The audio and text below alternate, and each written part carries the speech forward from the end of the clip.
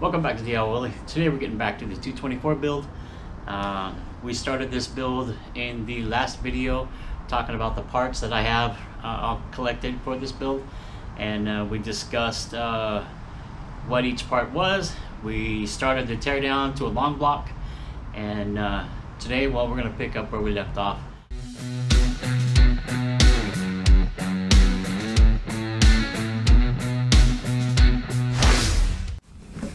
Okay, so we're gonna pick up where we left off on this video and take the rest of the engine apart, get to the inside so we can take out the governor and well, just start installing the rod and the other billet parts. So I know it might be kind of dark. I'm trying to work in the shade a little bit. It's really hot outside, and well, I just want to work here in the shade. So I'm gonna go ahead and get the valve cover off. That's an 8mm, and got my tools hopefully handy right here so we can get all this stuff done and get moving on.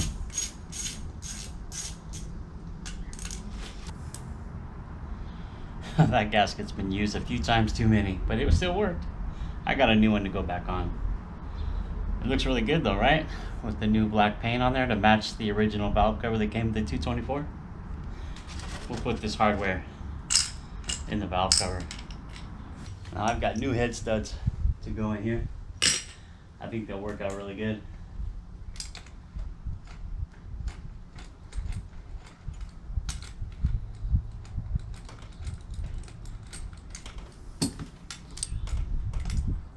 See, we just lift it off. There we go. There we go. Get the studs out of there. Looks pretty good, right? Head gasket kind of messed up. Really dirty on there, but we'll get it cleaned up and get it ready to go back on. A lot of carbon buildup. I use that Autolite race plug.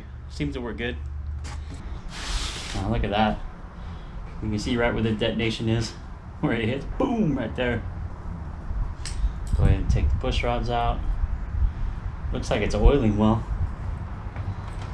And we will be getting down inside and then drilling out that oil return down there in the block. That'll help the oil move about the engine better and help equalize the pressure in the block. All those good things like that. Now let's get this side cover off. Go ahead and take the nut off.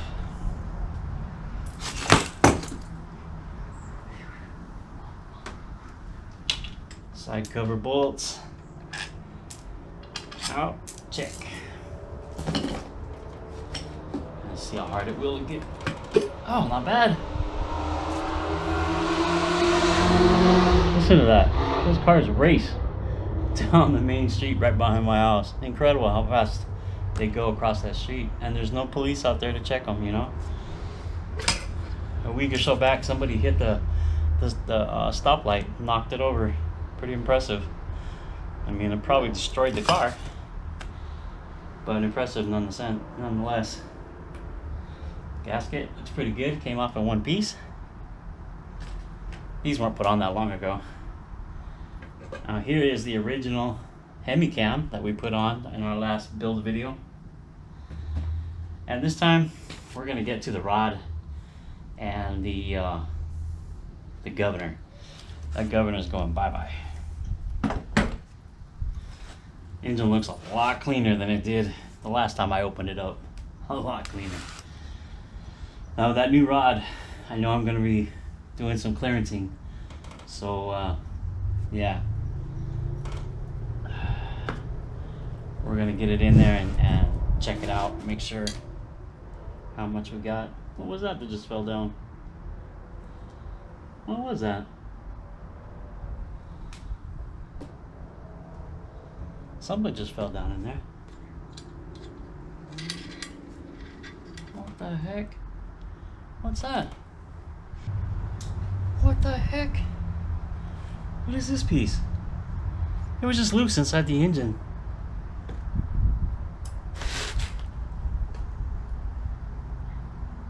What the heck? I don't know what that is or where it came from. It just... Anybody know what this is? That's something. It just was loose inside the engine block.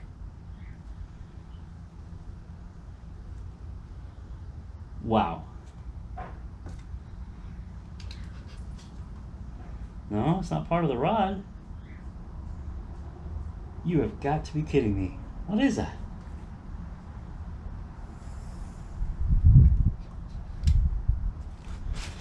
Well, I don't know what this is or what this could be. It was floating around inside the engine block, I assume. I don't know what it is. So if anybody knows exactly what that is, let me know in the comments. So I guess I don't need it. I've never seen it before in any of the engines I've built. Why would it be in this one? And I don't remember putting anything in there. It's got an oil hole. You can see it's got an oil hole right there. So oil goes through there somehow for something.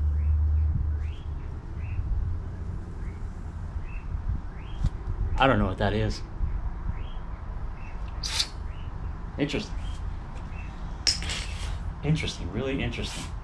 Alright, so I've got the engine all broke down, pistons out, cranks out, obviously, everything.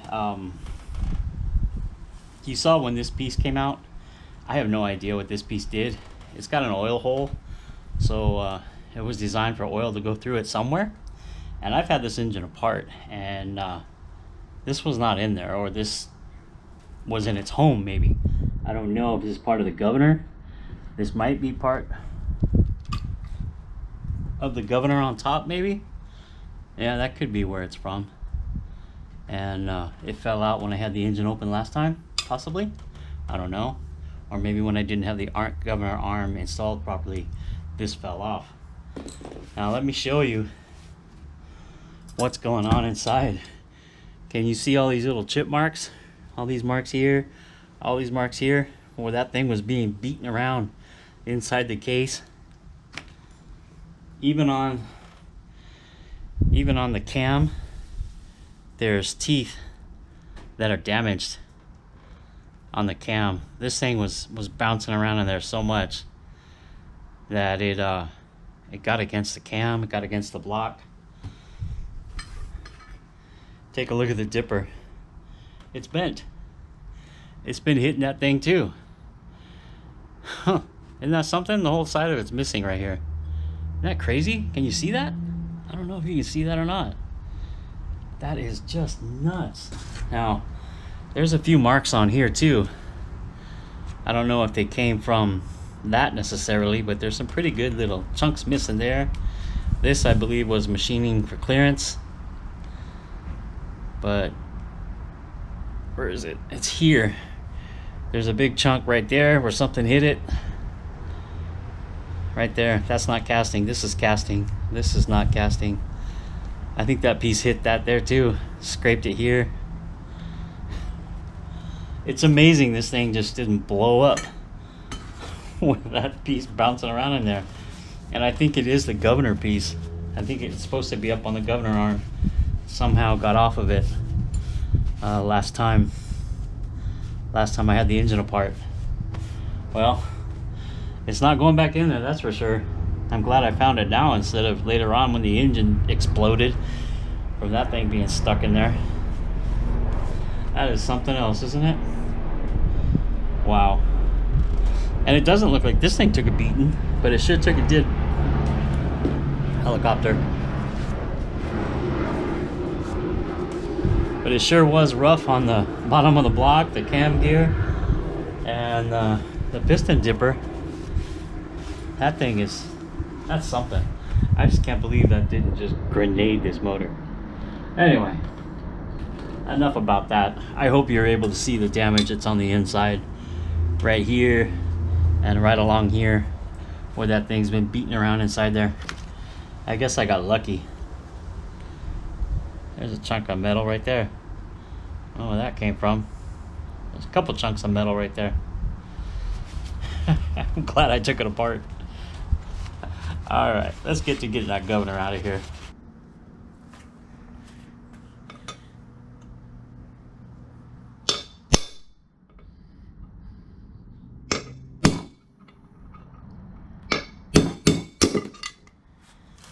No more governor.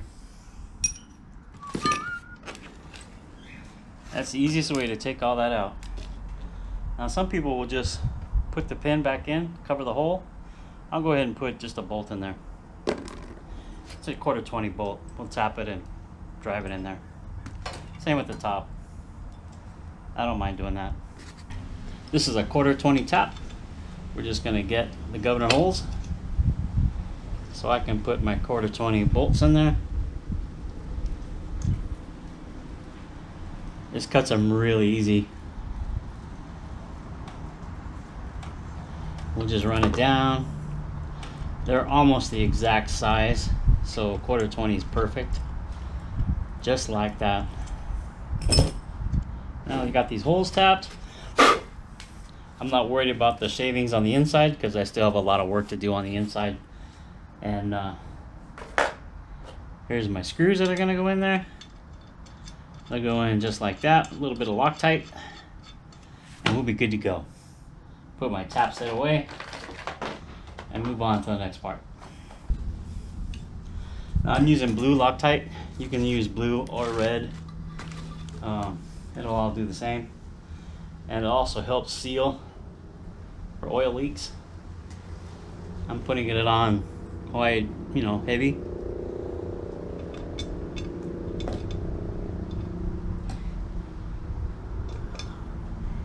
Because I want it to seal and hold those bolts perfectly. Now these bolts, I picked them up at Harbor Freight. They come in a packet, and they have a low profile. I like them better than using the regular 1/4s with the regular socket head type thing. These work just as good like this. They give it a nice smooth finish. Like I said, a low profile head. It doesn't get in the way of things, although nothing will get there, but it doesn't get in the way of things. And these are 3/4 inch long, and they fit perfectly inside the block, as you can see. I don't know if you can see that. That's perfect. And we got a lot of shavings here, but we still got to clean the block out anyway, so I'm not worried about the shavings right now. We're still going to drill down in here. Maybe I should do that now while I put the shavings in there. Right? Just go ahead and drill down.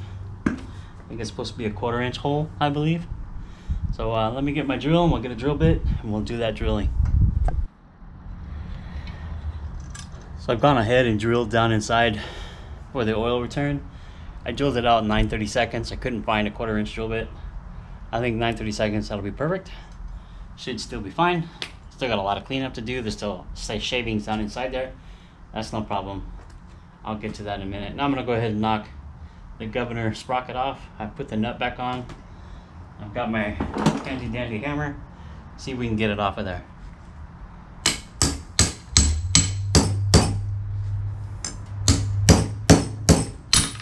Just like that. Just like that. You don't need that. Should make a trophy out of that. That looks kind of cool. Get rid of some of that weight, you know?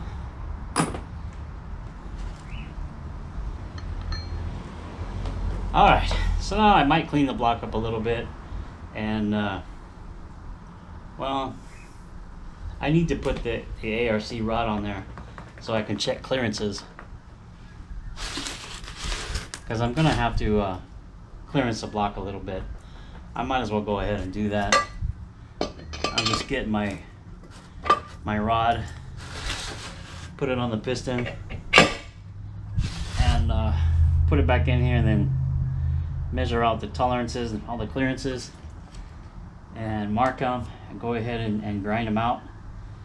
And with the cam as well. I think the cam will be okay actually. Maybe just the block. I'll go ahead and get the ARC rod in there on the piston, and we'll give it a shot.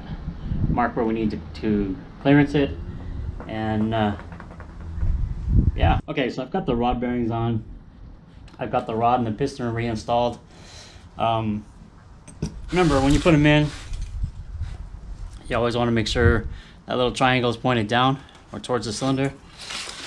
You want to make sure you got your 2 dots lined up on your rod, and you got your oil dipper slinger, if you want to call it, or dipper, pointed down.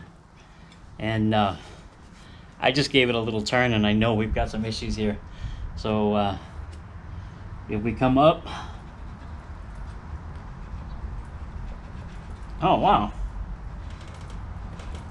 we don't. You see that? I just made a complete circle. That's interesting. Let me put this on it, and we'll see, because I was pretty sure I was going to have to clearance that. This is my OMB warehouse tool.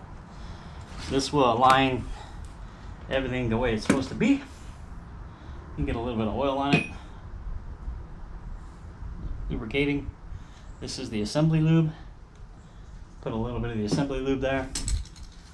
And we'll put our alignment tool back down. And we'll get a couple bolts to go in it, just to hold it where it's supposed to be. I don't have the cam in there, obviously, but that's okay. We're checking for clearances on the rod right now. I'll check the cam here in a little while.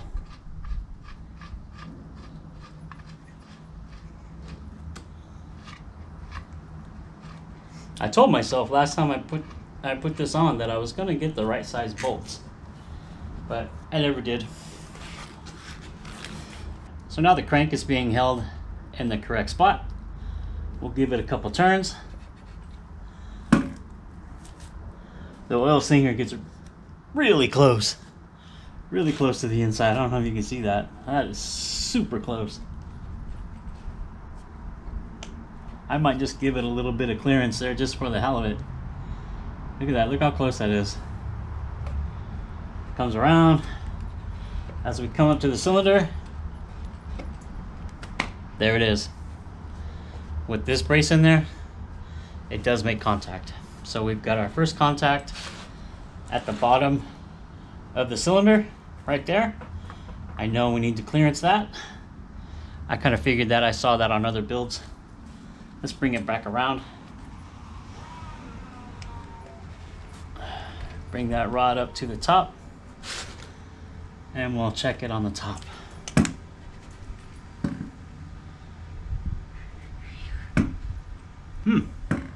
It makes it on the top.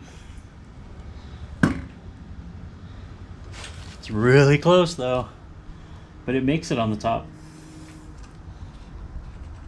Makes it all the way around until you get to that bottom right there. So that'll be our first plan of attack. It's clearance there, clearance a little bit back here, and we might give it a little bit on the top just for the hell of it.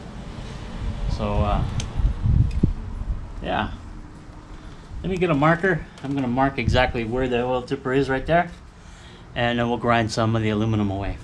All right, I'll get back to you. Okay, now let's take a look at this. I have took my Dremel. Well, that's not a Dremel. It's a Hyper Tough. You know, one of those Mart specials, but it works. It works pretty good. It's got variable speed, on and off switch, and obviously I can change at different tips. I started off, let me see if I can find it. I started off with a burr and ended up with a stone to kind of smooth things out. So I got it clearanced on the back here where the oil slinger goes. I got it clearanced up on the top and on the edge of the cylinder, and of course again, I don't know if you can see that, on the bottom. And it will do complete revolutions now without making contact to anything. It works really good. So I guess the next thing would be to check, would be the cam. Make sure that rod clears the cam. So I'll go ahead and get the other cam, put it in here and check it out. Okay, here we've got the cam installed. Everything's lubed up. Let's give it a couple turns. Oh, there was metal contact there somewhere. See if we can get in there and see where it is. We'll clearance that cam and the rod. One thing at a time, right? Oh yeah, there it is, right right on the center of the cam. That's not bad. That's not bad at all. We'll take the stone and we'll grind that out a little bit right there. And should be good to go. Looks like it's dead center between the cam lobes. It's in this area right here between the cam lobes. So I'll take the cam back out and I'll clearance a little bit more and we should be okay. I don't think you can see that. If there's any way of seeing in there exactly where it's hitting. It's pretty dark in there. But I'll get it out right now and we'll clearance it. So I've been working on getting the clearancing of that new rod. I've ground the cam here in the center area a lot, probably more than I'm comfortable with. I think now I'm going to take just a little bit off of the rod so that it will clear. It doesn't need to be much because it will go around it, so it's just very, very little. I'll show you. I'll demonstrate right now. You'll hear it go click. There's the first round. Right there. Do you hear that? That's just ever so slightly hitting the cam. Right there. So I don't want to grind on the cam anymore. I know it's just a little bit. With as much as I've ground on the cam already, I will definitely keep the lighter valve springs in it. I won't go higher than 18 pound. I think this cam asks for a 10.8 anyway. But I'll keep the 18 pounds in there, but I won't go any bigger because I've ground so much of that cam away. But it does go around right there. There's that little tick. It just barely hits. So I think I'm going to take a little bit off the rod and try to polish it, and I think we'll be okay. You know, it's a small engine. These things aren't balanced or nothing like that, really. So yeah, I'll take a little bit off the rod and I'll clean up the crank a little bit, and then we have to wash this engine out really good to get rid of all the metal shavings that's floating around, this and the head both. So that's all I got time for today. I'll come back at it again in the morning when I have more time. So we made good ground today, clearancing the block, getting the crank to turn, and starting the clearancing on the cam. We did for the most part get it to turn, but it's just touching it just a little bit. So I'm gonna go ahead and grind it out like I said, but we'll have to do that tomorrow. So I'll see you guys tomorrow.